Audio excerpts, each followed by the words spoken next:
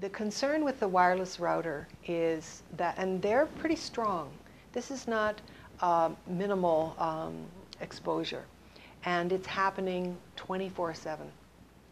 So the safer solution, and a good part of our program and the book is really focuses on safer solutions. And this one's easy, well, sort of easy. Go back to the Ethernet cable until you can get a fiber optic system.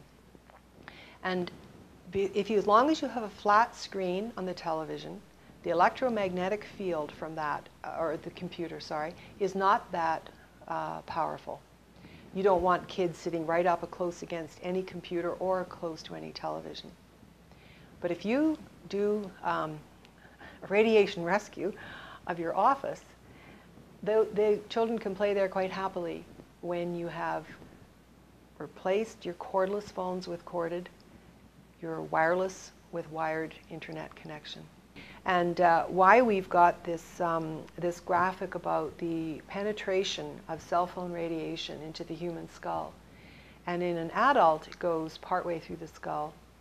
In a 10-year-old, it goes about halfway through. In a 5-year-old, it almost fills the entire skull.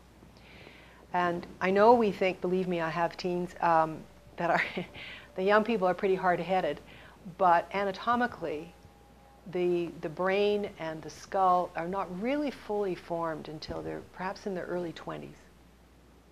So for young children, they're particularly vulnerable.